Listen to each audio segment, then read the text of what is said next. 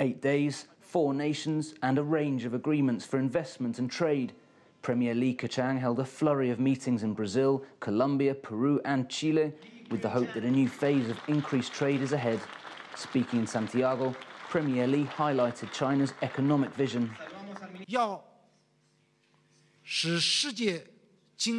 To revive the global economy, we need to grow a real economy.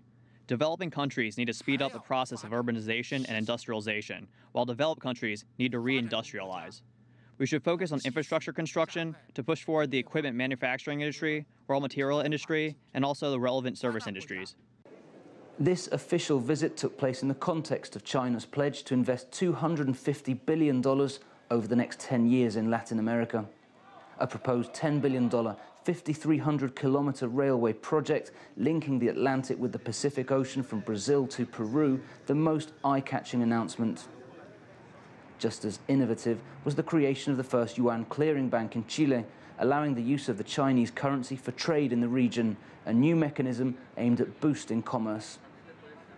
I think China still need to use dollars because the reasons are obvious in terms of the world investment.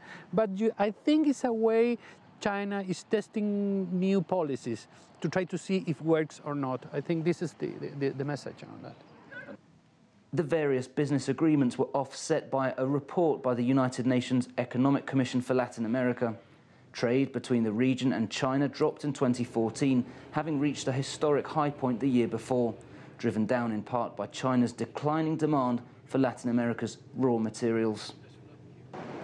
The overall tone of Premier Li's visit to South America has been viewed as positive, as forward-looking and ambitious, but the underlying question does remain whether the agreements and the talks from the past week translate into an increase in trade. Joel Richard, CCTV in Santiago.